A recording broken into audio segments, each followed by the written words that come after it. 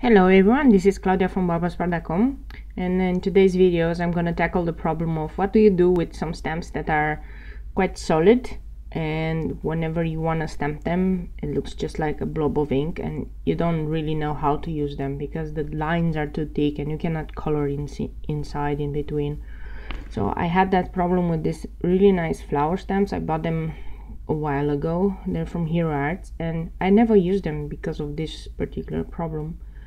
So I remembered one technique that I saw some time ago, and the way it works is you grab distress inks or whatever inks you have on hand. I think it works with dye inks as well, and you just make kind of a rainbow of colors. So you think like, what kind of colors would my flowers I would like my flowers to be. So I put a little bit of peacock feathers on one side, some shaded lilac and other purples on the sides, lots of yellow, some reds, basically all kind of like gradient colors that I would like my flowers to be. And after I did all that, I'm trying to put as much powder as I can to make sure that I have some clear embossing powder and that it doesn't stick where I don't want it. And for that to work, I had to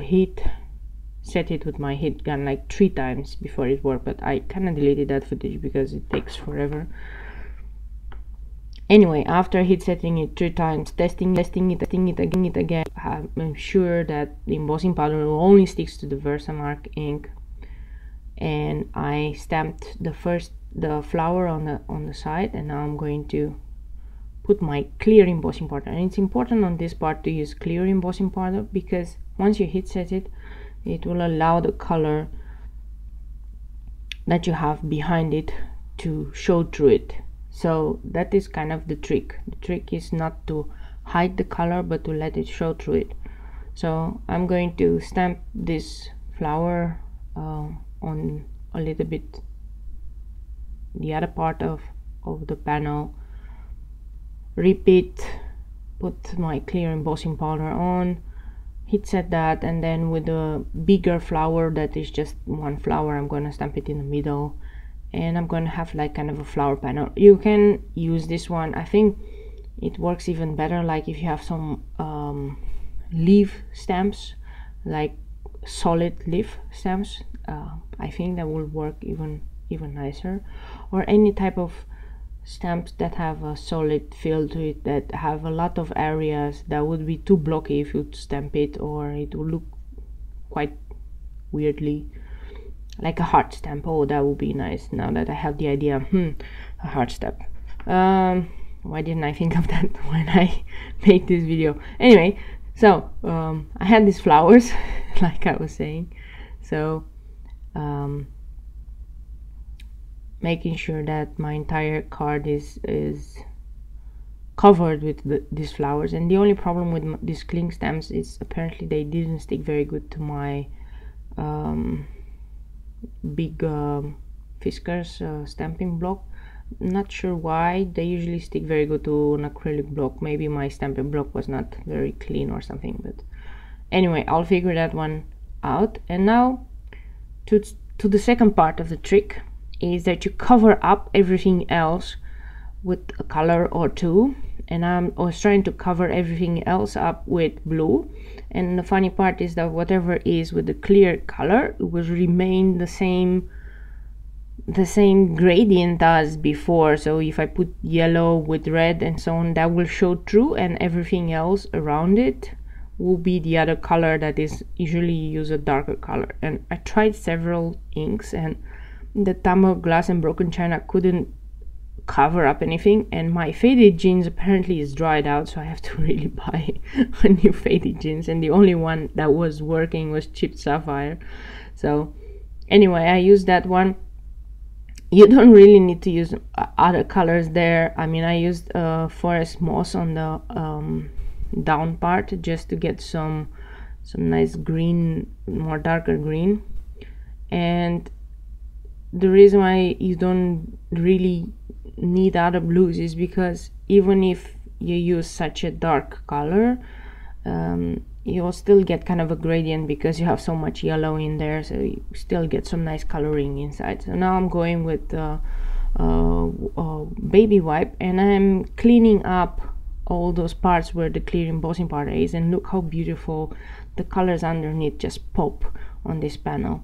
So that is kind of the technique. So first you lay any gradient, any colors you want, clear emboss it, and then cover it up with other stuff. And as a last touch, I'm just flicking some water droplets, you know, and then picking them up so that the distressing kind of reacts with the water and makes kind of a nice splatter effect. I was thinking maybe I wanted to put some stars, but then I was like, okay, this card is going to have a lot going on it, so it's kind of enough.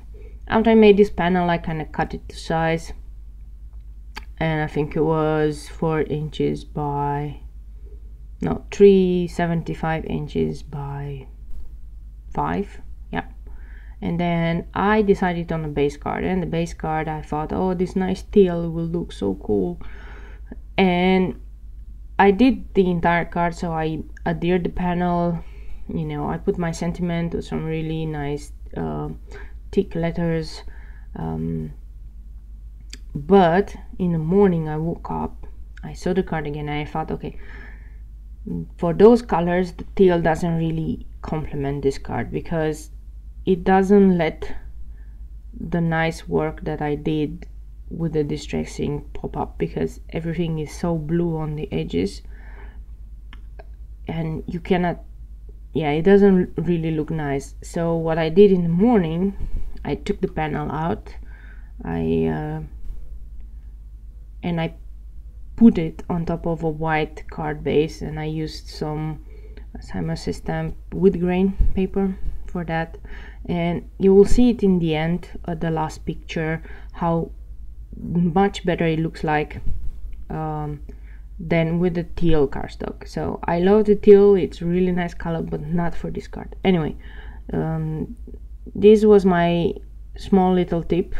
Another tip is that if you want to adhere something on top of things that you embossed, even though these stickers have glue on them, they will not stick. So I used glossy accents, and once it's dry, this will just be really sticky and they won't fall off, like if you send it through the mail or something like that.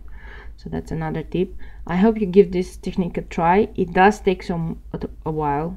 I mean, it took me maybe half an hour just to make this panel, and this video is quite sped up. So like I said, it works best with some stamps that are really solid and that will allow you to let everything kind of show through the real colors. Anyway, I hope you enjoyed this card. I for sure did. And I got to use some stamps that I never used before because I kind of didn't know how to use them to make them look nice. So that's a bonus for me. Thank you so much for watching. If you want to know more about these cards, don't hesitate to put comments on this video, and see you next time with another card, also kind of Valentine-ish. Anyway, thank you so much.